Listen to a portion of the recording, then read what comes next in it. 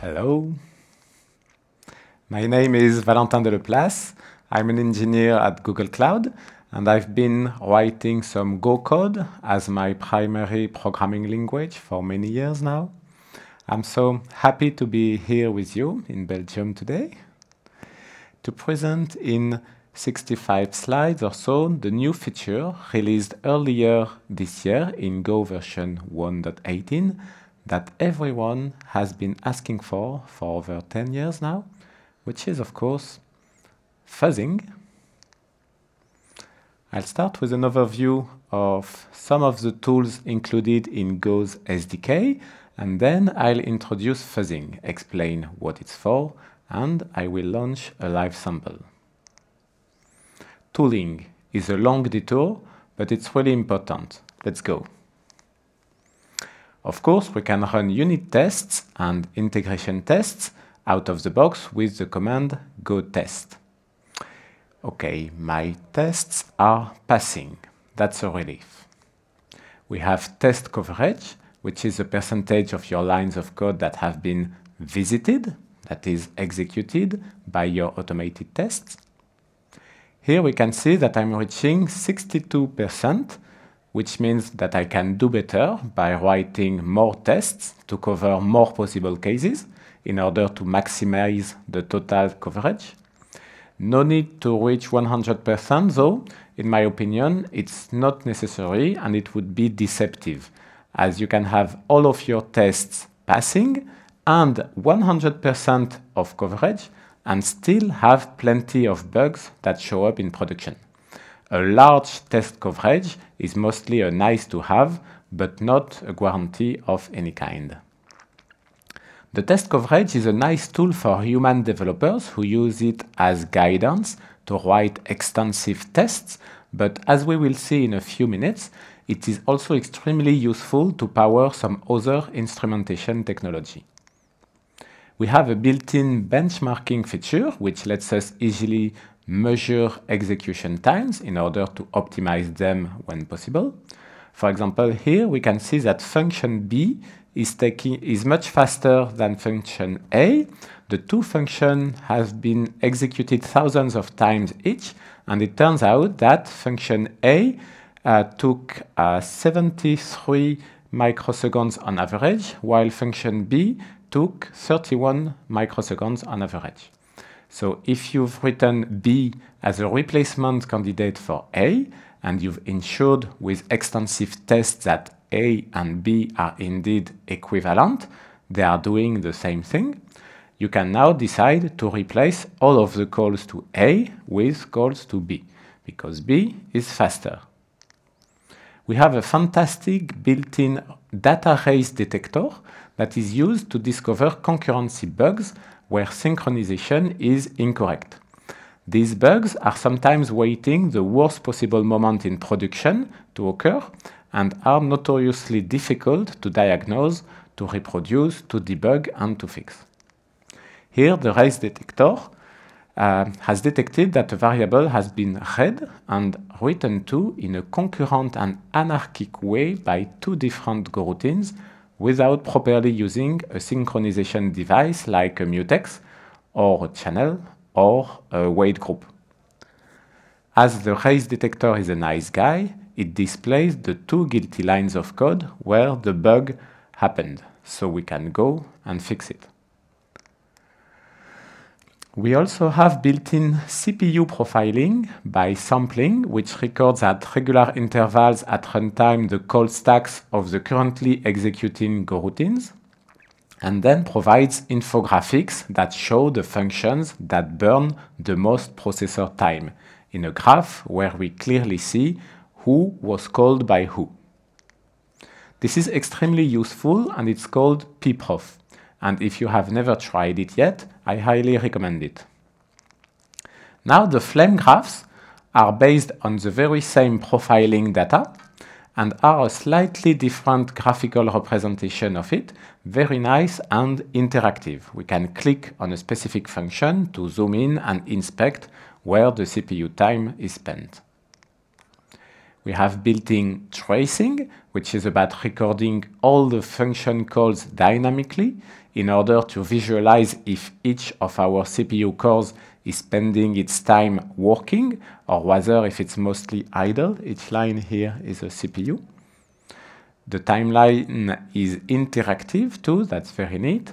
You can zoom on a specific millisecond and click on a rectangle to discover which function was executing on this processor at this millisecond, etc. This is very nice and very useful.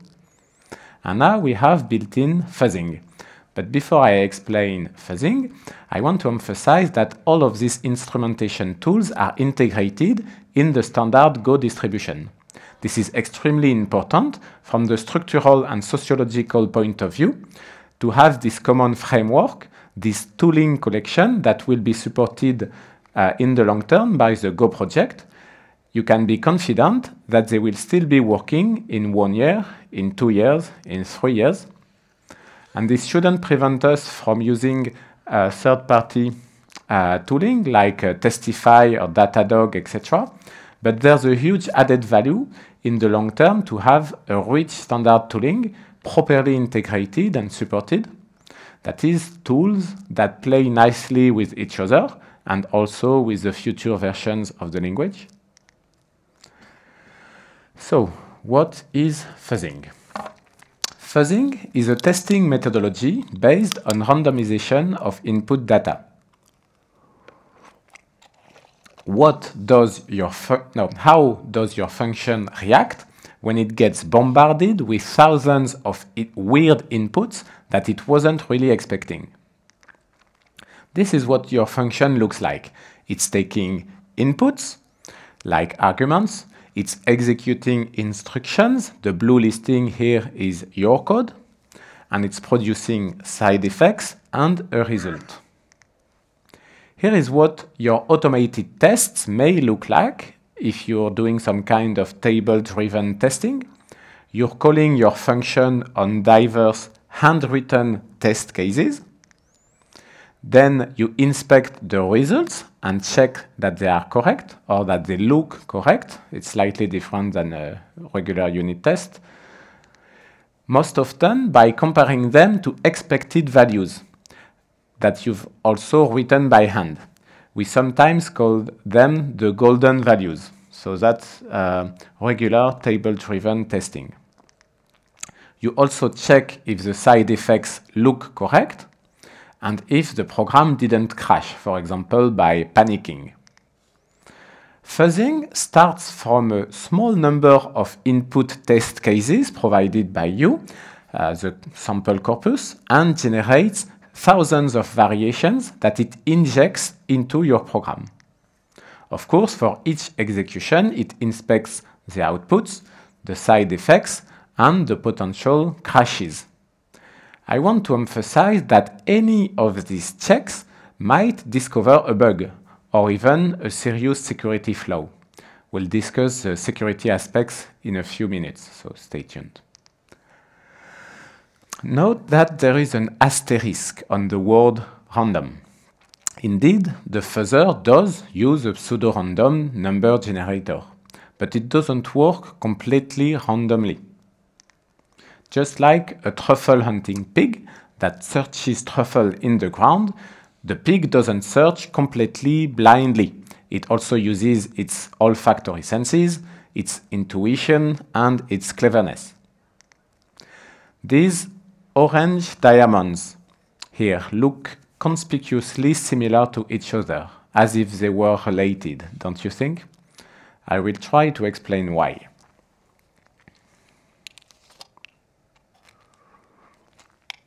So, theoretically, when regarding the program as a black box, the fuzzer would have very little information for guidance, like, have I already found an incorrect result or a crash? This is very binary, yes or no. And it can't really know or sense that it's getting closer to an interesting case. Here is the magic. The fuzzer can access all of the information about the program under test, including the code coverage. Which lines of code have already been visited or not.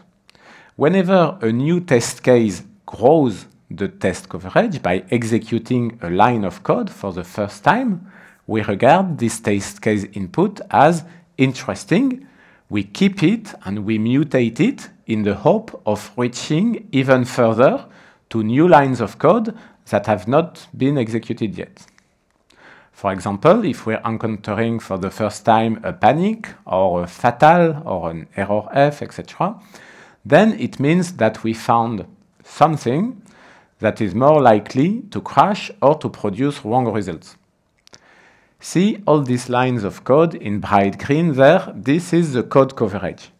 The fuzzer is cunning like a burglar. It tries to visit, that is to execute, all the lines of code that it doesn't know yet. So the fuzzer is putting itself in the shoes of a hacker, bombarding your programs with variations of inputs designed to make your program fail. If it finds bugs, that's great, you can still fix them. On the other hand, if you don't run any fuzzing by yourself, unfortunately, some bad actors on the internet will do it instead once your program is in production, and that's way more serious. This brings us to the fundamental question, why should we invest effort in fuzzing? It's actually a crucial security concern.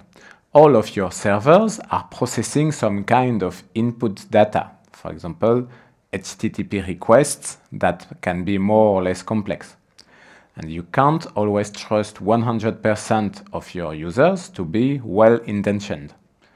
And hope is not a strategy like I hope nobody tries to abuse my server.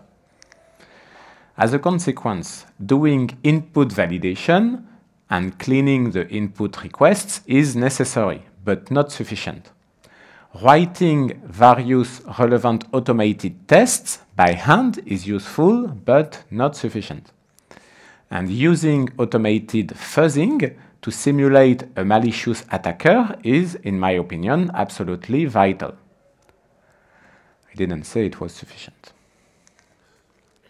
Let's have a look at what fuzzing looks like in practice in a Go test file. On the official website go.dev, we can find this example of fuzzing. This is a function to reverse the order of the characters of a string.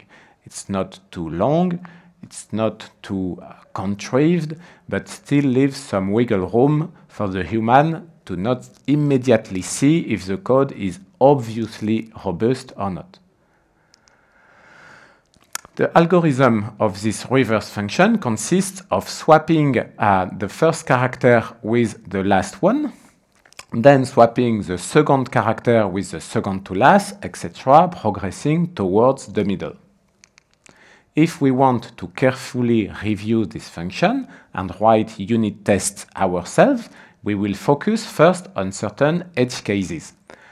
Are there cases where accessing the I index or the J index would panic because of an out-of-bound index? What happens when the input string is empty? If the number of characters is odd, are we correctly taking into account the character in the middle?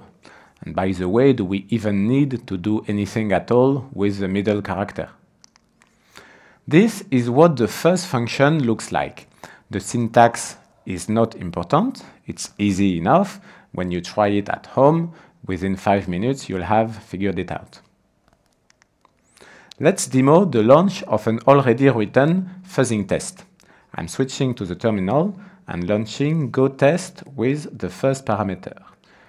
So, will this work in this directory, tuto? It contains a file reversetest.go that I can show it here. So this is the function reverse that we've just seen, and this is the fuzzing function. Okay, let's launch it. Go test -fuzz equals the first target is called fuzz reverse. Let's see. It was quick to find something wrong. It says reverse produced invalid UTF-8 string escape something, escape something. Let's see, in the code we have two assertions. One is based on the property if I apply the reverse function twice, I should always get back my initial input. So reversing a string twice should be the identity function. And this worked, it seems. And the other assertion was if the input is a valid UTF-8 string, then the result of reverse should also be a valid UTF-8 string, which was not the case here. The assertion was violated, and we can see that the fuzzer found it and reported it for us. So that is a bug that needs to be fixed now. So actually, the original bug was to conflate the character number I with the byte number I. In Go, accessing the element number I of a string works at the byte level. But when we're talking about reversing a string, we need to work at the UTF-8 character level, which may span several bytes. In the end, here, the fuzzer didn't find a crash or an out-of-bounds panic. It detected an incorrect result, where the invariants, so the assertions, have been violated. There was a clue in the code. We can see the explicit cast of a string into a byte slice. However, experienced gophers know that in order to process the characters of a string, it is not appropriate to look at them byte by byte. I'd like to show how to write a fuzzing test from scratch. Let's do this. In this folder, I have nothing, I think. So I will initialize a new module. Let's call it process or whatever. It doesn't matter. Let's create a test file, processtest.go, and maybe VS Code will let me edit that. Okay. Let's work in a package process or whatever, it doesn't matter. So you have a function, process, which takes some input, so a string as an argument, but other types are also possible, of course. And it does nothing. I can write a fuzzing target for that, func fuzz process. Yes, thank you, VS Code. It's taking as an argument a testing.f. Okay. So how fuzzing works, we need to call the the method fuzz of f, which itself takes a function, which takes a testing.key. It's a little bit heavy, but whatever.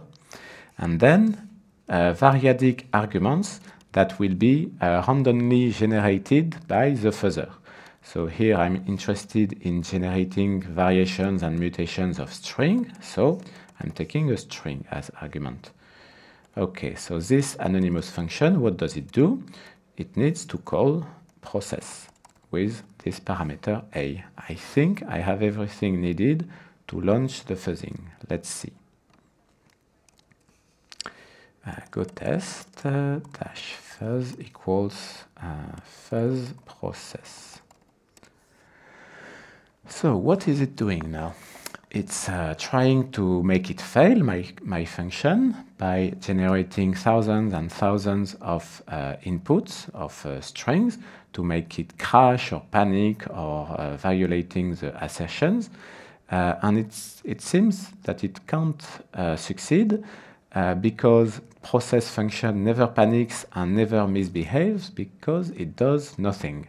So it could keep spinning and searching forever. It will not find anything. So now you'll have to use your imagination. Let's say this is your business code, which might be much longer than 0 lines, but it has a bug. It would accept only strings that are longer than 4 characters, let's say. So if it's less than 4 characters, it doesn't crash, it just returns and does nothing, no bug, okay. And on a specific input, a equals to a character, to a string that has only 1 character, it would panic, saying found a bug for input this string. If anyone is not asleep yet, can you please provide me with one ASCII letter, please? H. H? Okay, I wasn't expecting that one. I hope it works. Which one would you prefer? Maybe A, I don't know. Okay, let's see. So there is a bug. We, as human, we know because we can read the code that it will fail on the input H, but the fuzzer doesn't know it yet. And it turns out that I think the fuzzer doesn't take into account the source code. It could, in theory, but actually it's much more interested and focused on the code coverage in its way of doing things for now. So if I launch the fuzzing again, what will it do? It will try many strings. Maybe it will find a bug. I'm pretty surprised that it doesn't. Oh yes, I know why. It's because I asked it to ignore small string. So maybe it's too soon for that. It will not find the bug if it returns before. Okay, so I still say the bug only exists for the exact input string H. Here it found a bug for input H because it's starting with small strings and there are not thousands of combination of string of having length 0 or 1, and it didn't even need longer inputs of size 2 or 3 because it found the bug input H very quickly.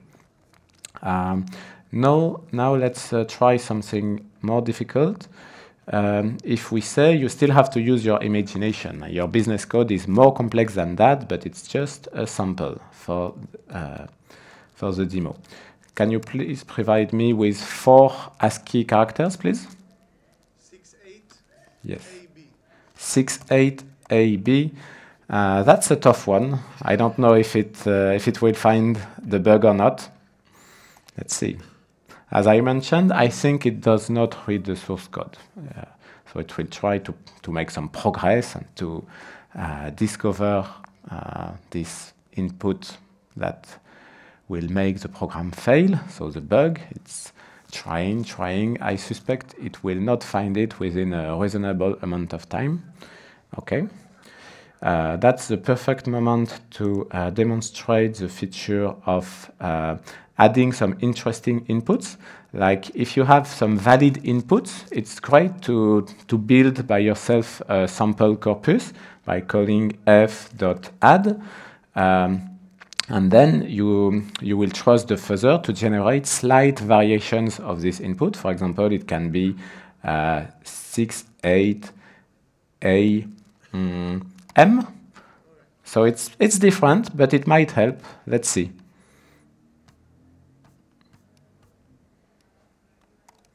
I hope it does find it. I expect it to find it. Let's see. Yes, it did. Found a bug for input 68AB. So that's a difference.